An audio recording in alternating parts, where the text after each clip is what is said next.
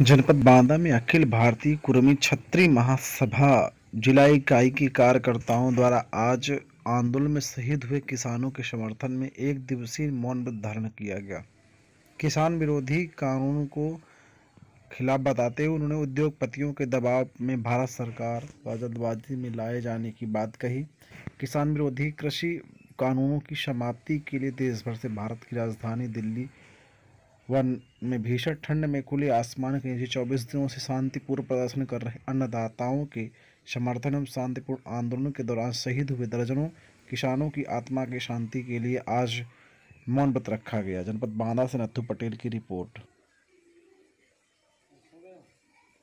दिल्ली में किसान भाई पूरे देश भर के केंद्र द्वारा लाए गए 3 कृषि काले कानूनों के विरोध में शांतिपूर्ण प्रदर्शन कर रहे हैं और उस शांतिपूर्ण प्रदर्शन के दौरान लगभग हमारे 2-3 दर्जन किसान की मृत्यु हो चुकी है।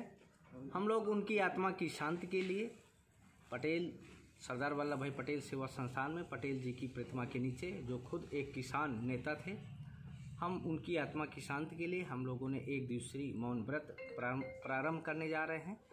और हम सभी लोग कृषि कानूनों का जो आंदोलन चल रहा है उसका समर्थन करते हैं और जो हमारे किसान शहीद हुए हैं उनकी आत्मा की शांति के लिए हम ये सबसे प्रार्थना करते हैं। ये कार्यक्रम आज हमारा जो जिला अध्यक्ष हैं अखिल भारतीय कुर्मी छत्री महासभा के आदरणीय दिनेश पटेल जी के नेतृत्व में ये कार्यक्रम प्रारंभ होने जा रहा है। फिर कहाँ पे हो रहा है?